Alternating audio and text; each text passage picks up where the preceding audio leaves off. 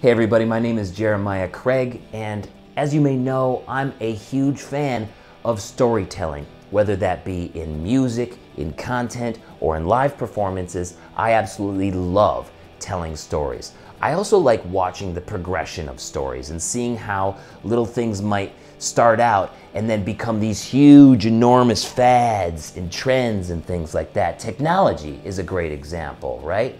Social media. It started out and not very many people were using it. You know, Facebook was closed to just colleges. People were figuring it out, and then it opened to the whole world, and now to some people it's an entire addiction, and people run entire businesses even through social media. It's incredible. New technologies are popping up like this all the time where people really don't know how to use them at first, but then they slowly become part of culture and people get used to the technology. This happened twice in the last season of Break Room Balladeer, and I was talking with two people. The first, Sergey from iRow 3D. He has a 3D metal printer, and he was talking about how the technology is so new, no one makes parts for these things, and no one knows what they can even make with a 3D metal printer. So I'm going to play a clip from iRow 3D's episode of Break Room Balladeer, and you can see exactly what Sergey is talking about. Another problem with it, like any new technology, when it first starts, nobody knows what to do with it, and people think it's cool, but like there are no use cases, and it takes time for the technology to get adopted. Like, I'll give you an example. If you design a part to be 3D printed or injection molded, if you're talking about plastic, it's a very different design, very different limitations. So currently, nobody's designing parts for this process because this process, the metal 3D printing, was not affordable. Over time, it would change. It would take time, but people will start adapting this technology and designing parts for this process. The adoption of a new technology can be hindered by the tools not being available or people not knowing how to use it, like Sergey said, but also by the laws that may be in place in a specific area. I talked to DJ of Electric and Folding Bikes Northwest in an episode of Break Room Balladeer, and he talked about just that when it comes to electric bikes in New York City. I think New York was specifically had to do with the food delivery industry. So there was people getting throttle operated e-bikes, and they were delivering food. They were in the street, they were on the sidewalk, they were back in the street, and they were kind of being a menace, I think. You know, that's what I understand.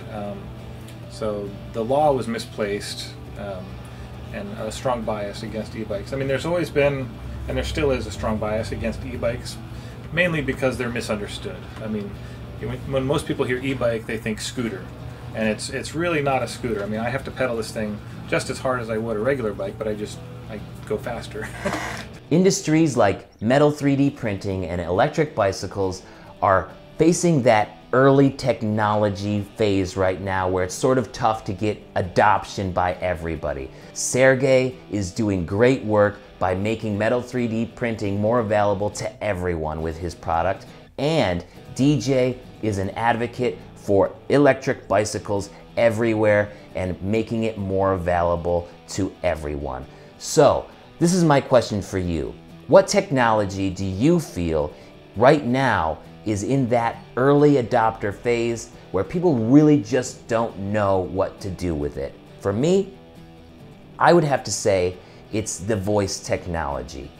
I don't really know how to use the Google Home or Amazon's Alexa, and I kind of feel like it will get there eventually. I mean, I have my Alexa. Alexa, how are you doing today?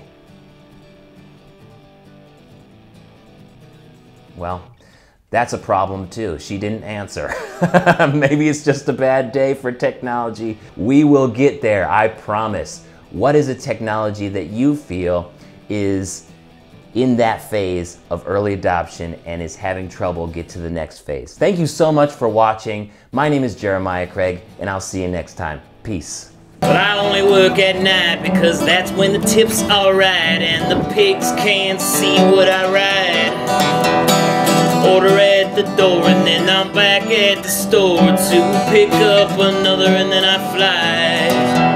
If you don't take the risks, you just give me assists in my winning throughs. Well, I don't need much space, and I dare you to chase as I throttle up the hill.